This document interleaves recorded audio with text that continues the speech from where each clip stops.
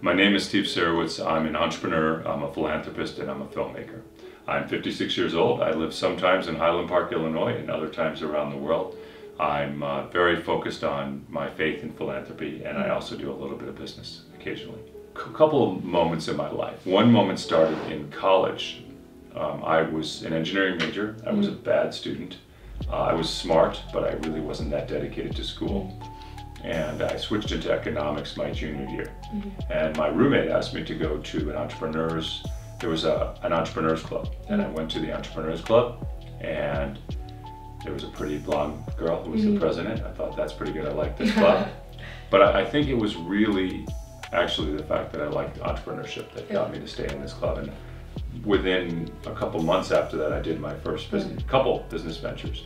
And I got really into entrepreneurship very quickly.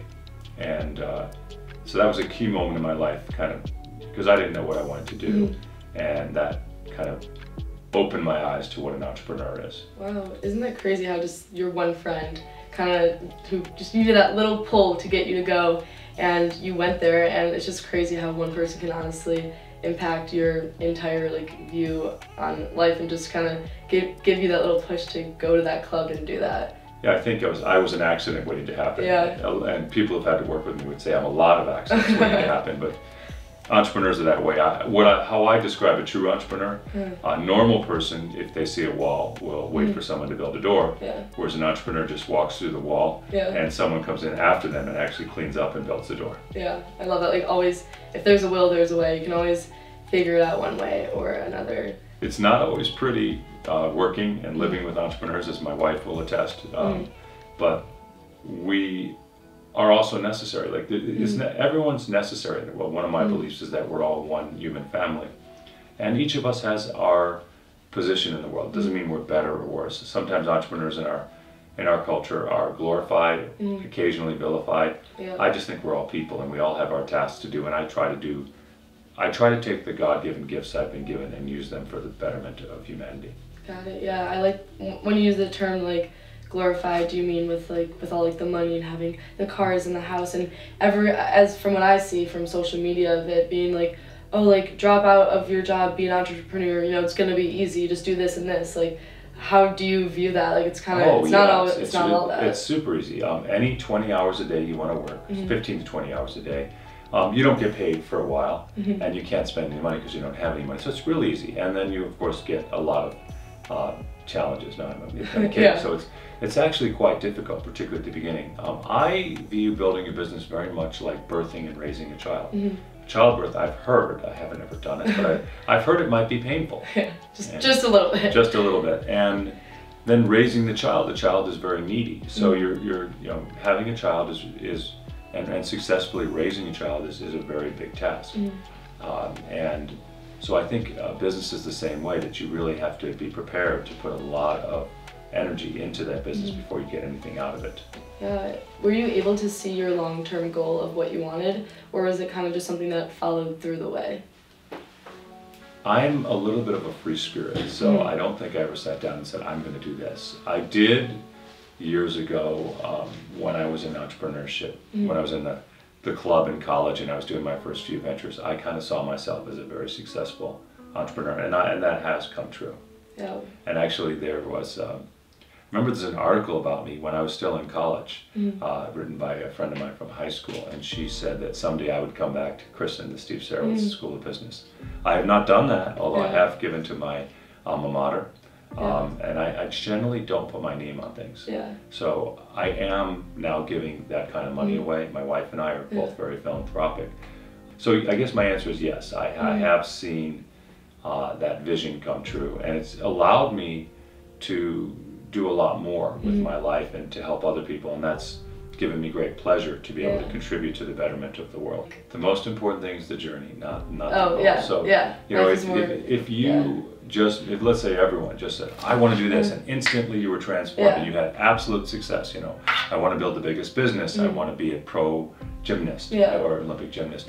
If whatever you wanted to do just instantly came true, there'd be no pleasure or sense of achievement. So setbacks and sometimes difficult journeys are wonderful things, because at the end you appreciate the journey. Yeah, it's more about process than the destination. Life is a process, life is a journey, and it's really the journey of life that's important. The first partner I had, it hadn't worked out between us, and I had to let him go. And we had a 600 square foot office, and in one room was my banker trying to figure out if we were still creditworthy, and in the other room, because there's only 2 rooms, and they were like really, it was almost like one room divided in 2. The other room was a network consultant we'd hired, who was desperately trying to break into our network because my former partner had taken the password from us. So we literally couldn't run the business. And then my wife had taken a day off work that day to answer the phones because there was no one to answer the phones.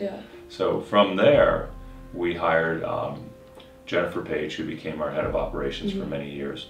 We hired someone to run our technology, and from there we just grew, and every person we hired became a key person from there. And a gentleman by the name of Bill Orr, who I'd worked with at my previous company. So my company's, my most successful company is a payroll and HR company. And I just started hiring the right people, and from that point forward, it was just like a rocket ship. It just kept growing year after year after year, from 3 employees to 9 employees to 15 employees. Today, that company has over 5,000 employees. Wow. And so it wasn't an overnight, it's a 24-year, going on 25-year now, overnight success. Yeah, I mean, to relate it to running, you know, life is more like a marathon, not a sprint necessarily. It is, yes. Yeah, that's definitely, it's hard to see that, but as you said, just, you know, trusting the process and just realizing what you're doing in the moment is going to be worth it one day, but it's still to enjoy every single second, like, as you go on. So if someone was trying to start up a business of something on their own, but they don't have a team with them, it's kind of, they're young, they're on their own, because most people say, you know, build a team, build a network. What would your advice be for them to start doing that? Every business is different. Some businesses are built by one person, some businesses are built by a team. I've worked with partners quite a bit. Partners are a mixed bag. So you know, I have right now 2 main businesses that I'm working on. One is a UK payroll service, and the initials of my partner are JB. The other is a movie company.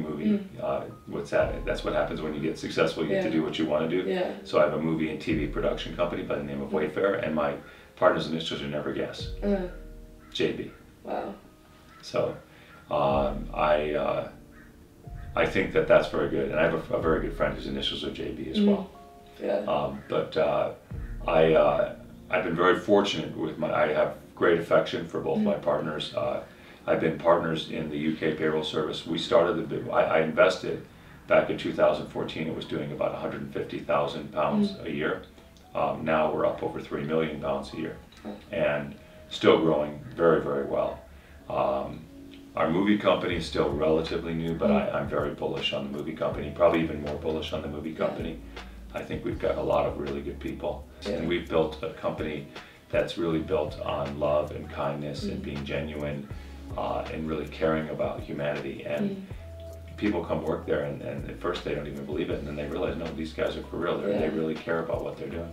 Yeah, I think that's really important. You know, I mean, with my channel, with what I'm doing, you know, I'm all about authenticity and just getting to the cut of just like the real stuff, no fake, and just understanding people for who they are. And I've seen it with businesses when your heart and soul is into it, and you know, your whole personality and character just starts to develop within it. And I think that's what kind of lacks in society. Some people, as we were talking about earlier, just want the money, the fame, and you know, it's kind of hard sometimes not want to, but how have you kind of like spiritually like developed within yourself, within your life, but also applying it to business and family and filmmaking and your hobbies that you do outside of work? I was raised Jewish. I'm currently a Baha'i. I became a Baha'i 7 years ago. Both the Jewish faith and the Baha'i faith stress morality. I believe as a Baha'i that all faiths are essentially one faith, and so I think the essential elements of my wife's Catholic faith, of my Baha'i faith, of my Jewish faith from my childhood are really all one. That we're taught in all faiths to love God, and we're taught to live a moral and just life, to love our neighbors.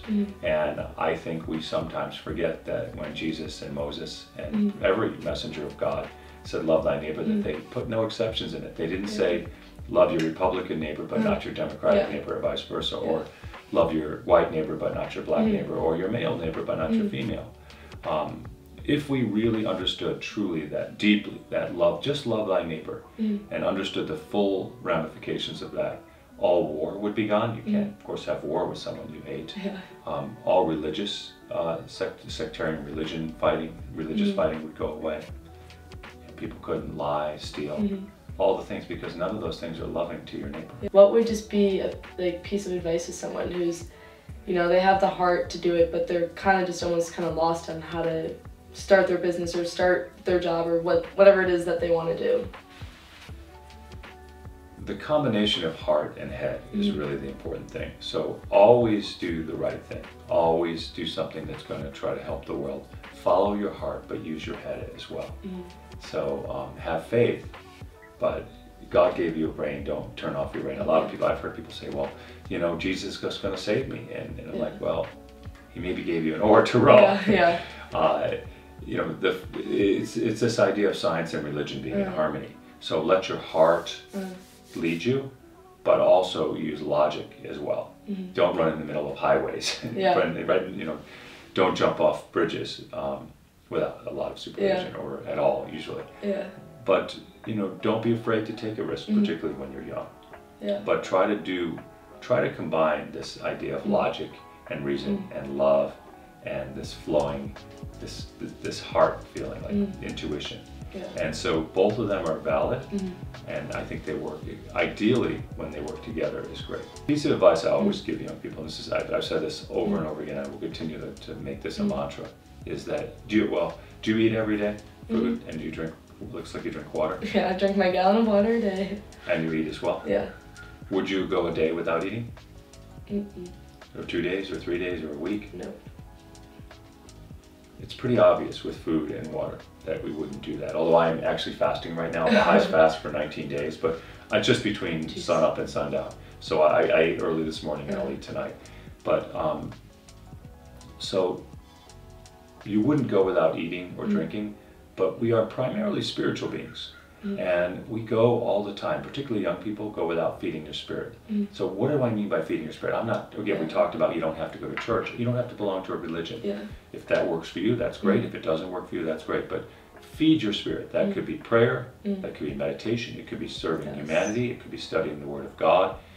It's something to feed your spirit every day. So I'm super impressed with you. Thank you. You're way ahead of where I was when I was your age. So I really appreciate you taking the time to talk to me. Thank you. And you know, I encourage you to keep living your dream. So you know, it doesn't matter how many people see your videos. It matters that you enjoyed making them. And I think eventually, if people are supposed to see them, it'll happen. That's the other thing I'll tell you, is whatever's supposed to happen eventually will happen. You do your part and let God do the rest.